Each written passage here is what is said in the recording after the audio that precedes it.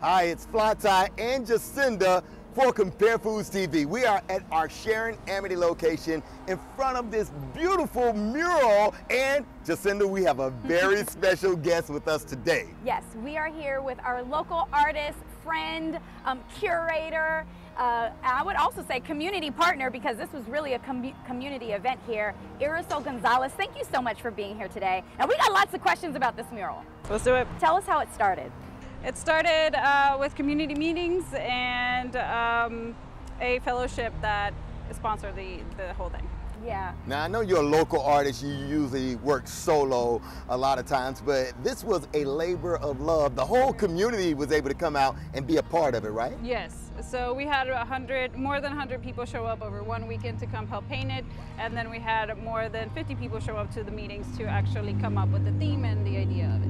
Wow. Yeah, and that's so cool, because it's like, you know, you could easily come out here and fill up this wall, but you said, what do you want to see and what matters to you? So can you explain a little bit of the mural from like one side to the next? Because I see pictures, I see piñatas, I see a lot of things. Like, tell us the story behind it. So the idea was to talk about where we come from, who we are, heritage. And so we start looking at pictures on the left side, and as you move to the right, the subjects in the frame start to come out of the pictures, because it's not just images or memories of where we come from, but it is who we are. Wow, I feel the heritage, I feel the love, I just feel all the energy around this, so people can actually come out and they can take pictures in front of it, right? Absolutely, so you can be anywhere.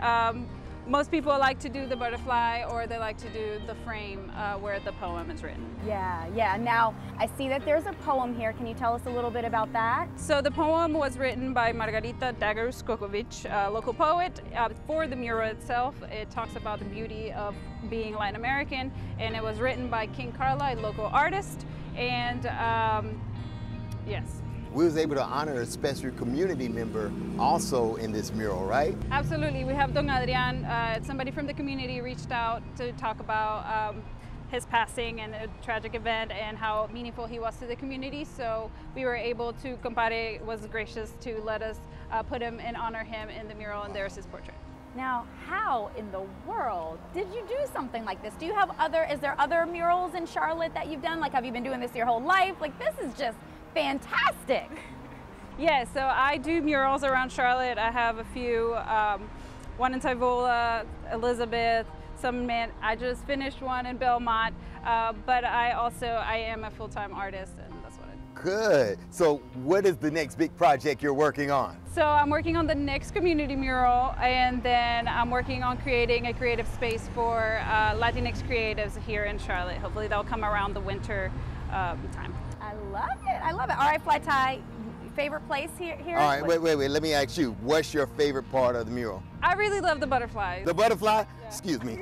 I'm going to take a picture in front of it. All right. All right. For people that want to get in touch with you, how can they do it? When you stop by, make sure you tag our artist at Irisol Gonzalez Art. All right. Also, Compare Foods CLT. Come take pictures. Come, yeah, you gotta do it the right way. Yeah, there it is. Yeah, there it is. Tag us. Stop by 3600 North Sharon Amity and take in this beautiful, gorgeous mural. Thank you so much, Irisol. Are you flying?